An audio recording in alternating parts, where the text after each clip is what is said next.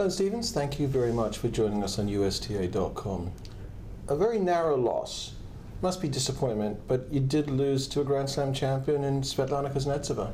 Definitely. It was a good match. It was a tough match. I did all I could to, hang in there and fight as best I could. So I'm pretty pleased with myself, and hopefully next time it'll be the other way around. What sort of experience do you take out of a match like that? People say you learn from your losses.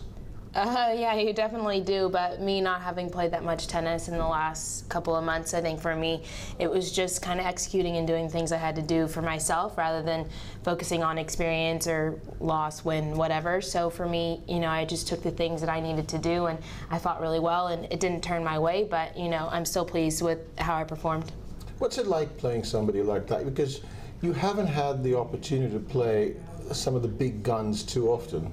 Yeah, definitely. I haven't played that many slams. I haven't played any seeded players in the second round of a slam. So, for me, it was the first time. So, hopefully next time it'll be better.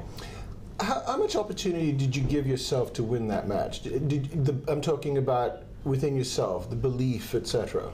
I thought I did pretty well on that end because the whole way I fought, I was hanging in there. I did everything that I could, and the match I didn't get blown off the court or anything like that. It was pretty close, so I was pleased with the way I played. It could have been, I think I was positive and I didn't get too down on myself, so that really helped a lot. And just staying focused and concentrated, that helps me a lot. So I just gotta believe more in myself, and I think I'll be in the right place. If you had to change anything from what you did in the match, would there be anything, and if so, what? Probably be a little more aggressive at the beginning. I was kind of iffy, and it was a little windy and a little shaky, and I was kind of like, playing a seed, whatever. So, I probably would have just come out swinging more a little bit if I was a little bit looser. But I wouldn't change anything. I thought I did pretty well and performed well, so I'm happy. The last couple of times we spoke was towards the latter stages of the junior events that you were in. How has that transition been from that level to playing the pro ranks?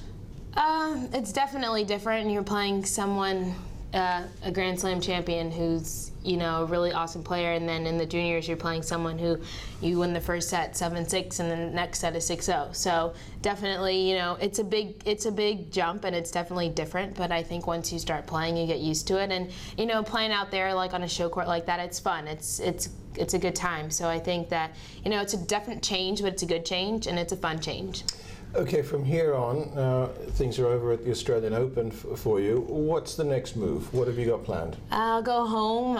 Haven't seen my brother for about 3 weeks, or since Christmas. Are you one of those people that actually wants to see your brother? No, I don't really want to see him. It's like, the thing is, when I get home, we have a really good first day, and then the rest of the time it's like, oh my God, I hate you, get away from me, you're bothering me, get your hand out of my face, all that stuff. So I'm looking forward to the first day that I get home to see him. So we'll have a good first day, and then I'm not looking forward to the rest of the days, but it is what it is. So, but once you get over seeing your brother and all that, what are the plans? What training is in store? What tournaments are in store?